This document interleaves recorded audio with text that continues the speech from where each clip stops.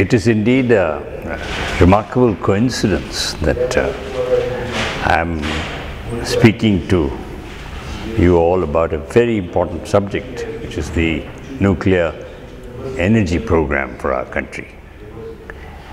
How can we trust ourselves with any form of energy unless we have a clear roadmap about what is the kind of energy that we need in the next 25-30 years? I don't think we really have done a proper study which highlights and projects what our requirements will be in the foreseeable future, say, of a 30 or 35-year time frame. But assuming we accept what the slender figures that we have received from the Planning Commission, then to consider going nuclear for a small percentage of our fuel energy requirements is, to say the least, very unprofessional. I think what is more important is to see what we need, what are all the possible sources we can harness, and then see how best we can do it cheaply and safely. I'm afraid the decision made yesterday, that too on the anniversary, 25th anniversary of Chernobyl accident, by our top office in the country, the Prime Minister's office, reaffirming their intent to go ahead with the Jaitapur project in the Konkan, was indeed a great tragedy.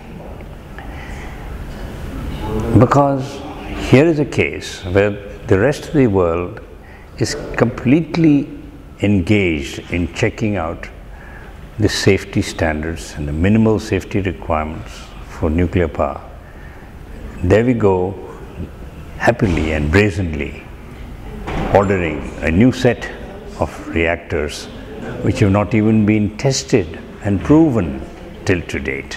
I mean the Arriva French European pressure water reactor. Nobody knows how this thing will perform. There is not a single reactor of this variety anywhere in the world.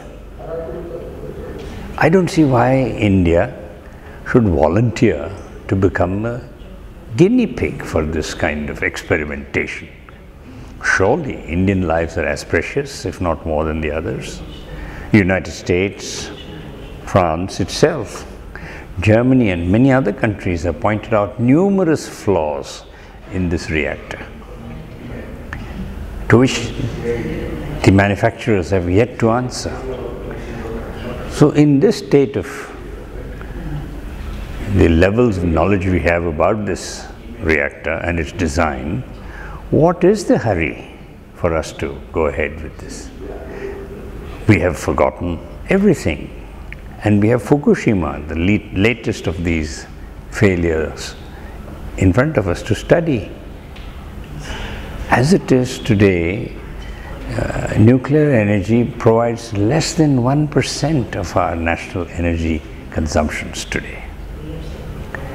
Even futuristically speaking, it will provide at best about 7 to 8% of our energy requirements in the 30-35 year time frame we are talking about.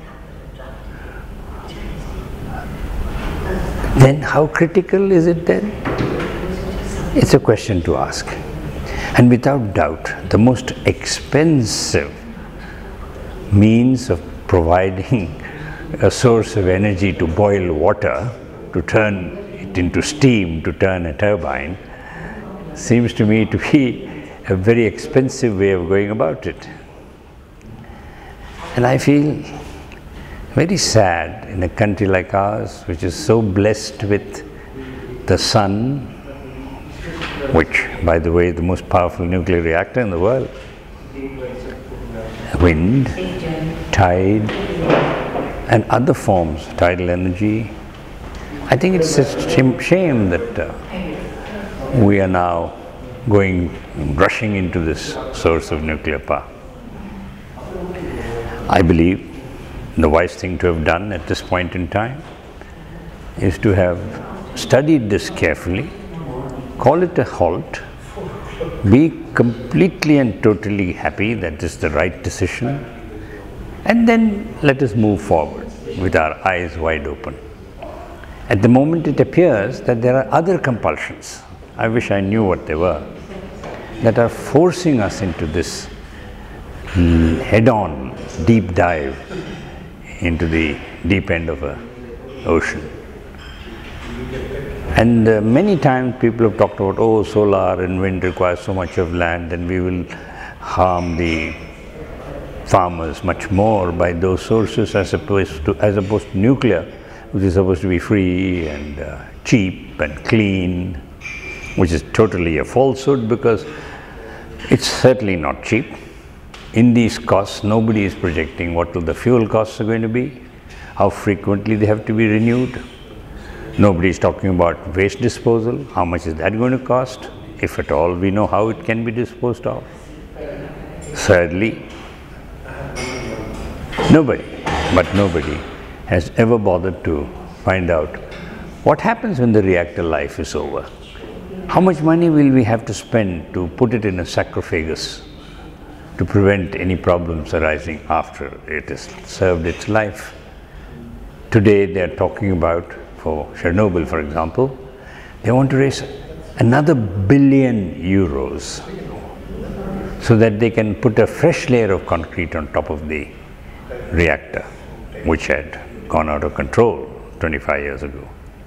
Are we going to do this to all the nuclear reactors that we're going to have, futuristically speaking? I know we may not be around, but is that the legacy we want to leave behind for our grandchildren or great-grandchildren? Something to think about. I hope we have some wise men and women who will take these decisions after careful thought so that we can assure a reasonable lifespan for the future generations. Those who have already been afflicted by this unforeseen radioactive exposure, be it here, there or elsewhere, are already suffering. And the usual, if I may say so, casual answer is, oh, how do you know this was due to that or due to this?